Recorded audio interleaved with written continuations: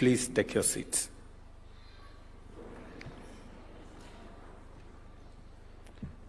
Mr. Douglas Kanja, our new Inspector General of the Police, distinguished ladies and gentlemen, it is my honor this afternoon to receive the new Inspector General of the Police subsequent to my nomination and Parliament having approved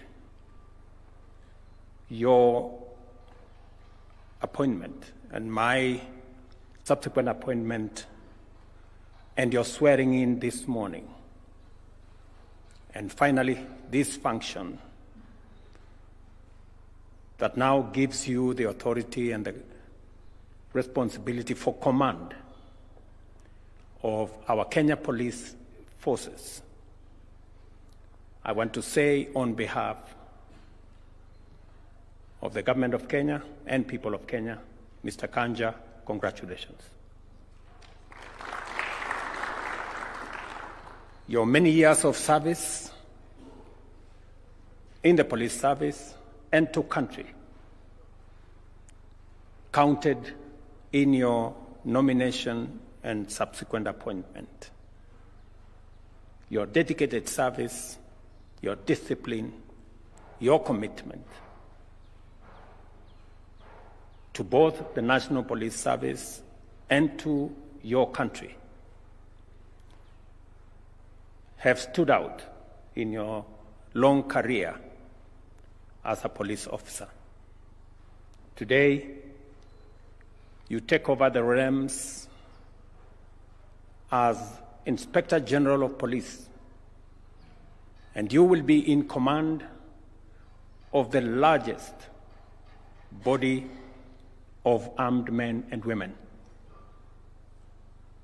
It is a huge responsibility that comes with a measure of authority, but an equal measure of accountability.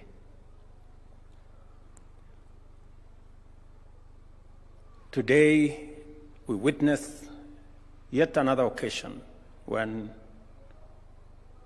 our National Police Service is granted a new commander. And I want to tell the National Police Service, in Mr. Kanja, you have a seasoned leader, a disciplined career police officer, and a dedicated Kenyan. I have faith and I believe in the capabilities of Mr. Kanja to provide leadership to the men and women in our police service. Today, as we celebrate this occasion, I must commend the leadership of our National Police Service, the acting IG who has been in charge of this service over the last few months, and all the other officers who have supported the leadership of the National Police Service in making sure that there is continuity and there is clarity on the matters relating to the security of our country. It is very clear to us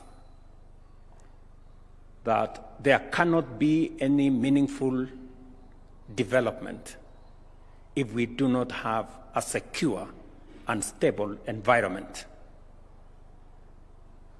And as it is the responsibility of our security forces to ensure that there is safety and security for human life, for property, and for all attendant issues for us to be able to prosecute our development agenda.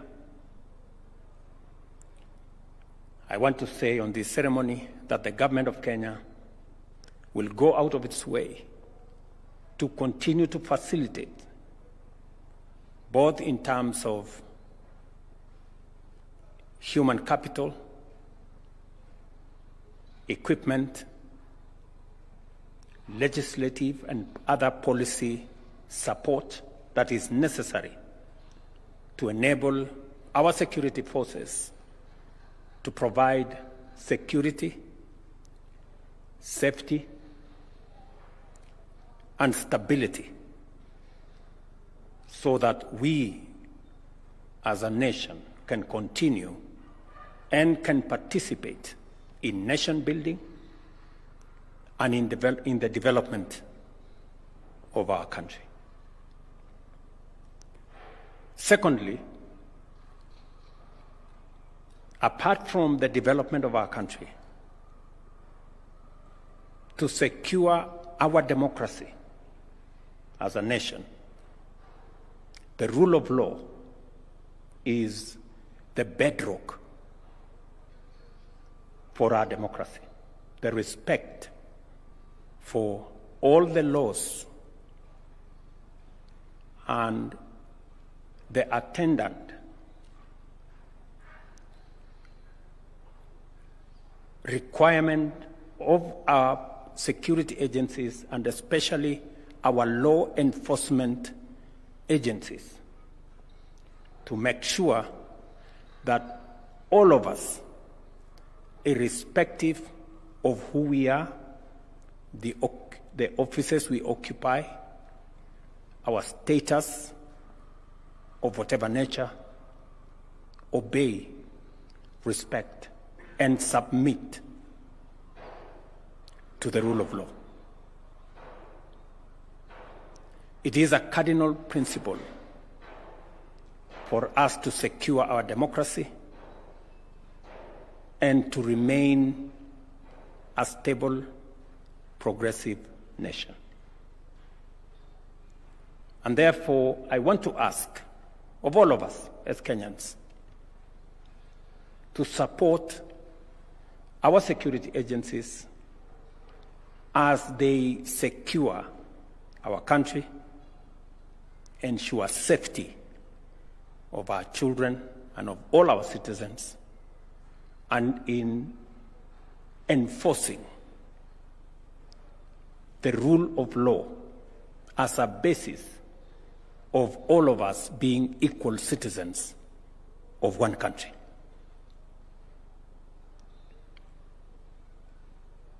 It is important for us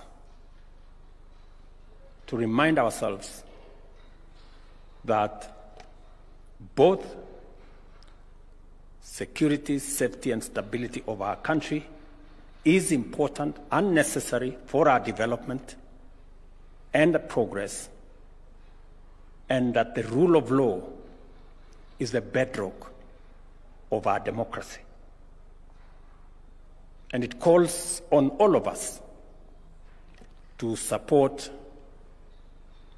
our National Police Service and all the other security agencies in making sure that they discharge their mandate and they live up to the aspirations of the people of Kenya. I want to commit, as I have done in the past, that we will continue to look at the terms of service and also all other requirements of our security agencies, both human capital, welfare issues, the kind of tools and equipment they need to be able to efficiently keep our country safe and secure and protect us from criminals, crooks, and terrorists, that we will do our utmost. As I said yesterday, we are now into the implementation phase of the recommendations that were developed by the task force that I set up on all the aspects of our National Police Service, the Prison Service, and the National Youth Service, as we do it for the military and all the other security agencies. And my commitment is that we will spare no effort and every resource that we can lay our hands on, we will make sure that the portion that will support our security agencies is made available. I want to commend our security agencies for their commitment to the service of our nation. And as I said in the beginning of my term, that we will continue to ensure that all our independent constitutional offices are protected from any manipulation, intimidation, or coercion. It is the reason why, on my first day in office, I signed the necessary instruments to ensure that our National Police Service have their operational independence and financial independence for them to discharge their responsibility and mandate in accordance with the Constitution without any interference, manipulation, intimidation, delay, or whatever other interference from any quarter. Mr. Kanja, as you take over as the Inspector General of the Police, it behoves you to protect this police force, this police service, as an independent institution in the service of the people of Kenya, making sure that all citizens are treated equally before the law. You have the responsibility as the commander and the leader of this institution to protect the National Police Service from any manner of manipulation or intimidation or blackmail from whatever quarter, and to make sure that all of us, as citizens of this great nation,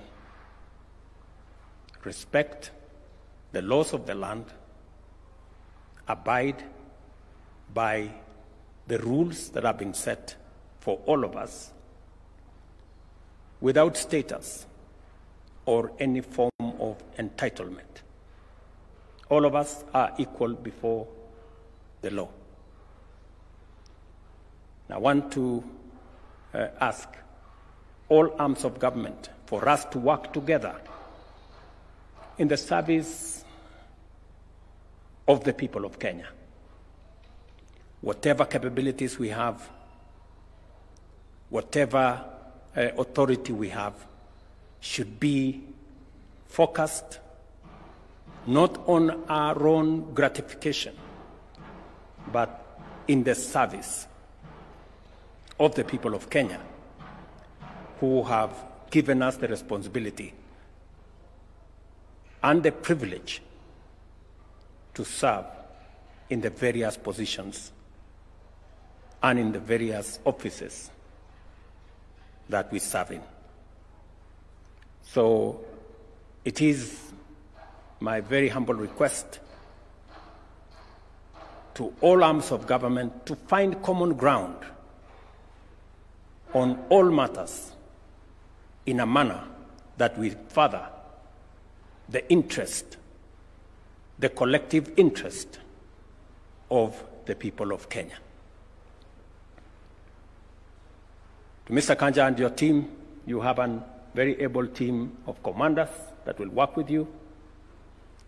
You have commanders of other services that are going to work with you as we build our security sector that is coherent, that is synergized, that is working together to secure our country, to provide safety for Kenyans, their lives, their property, their children, their investments, and to keep criminals and crooks and terrorists away from our country. You will work with your colleagues in that space as we continuously look at how to ensure that our security men and women have the space, latitude, capabilities to be able to keep our country safe. I am very confident of your leadership capabilities, and I am very sure that I made the right decision.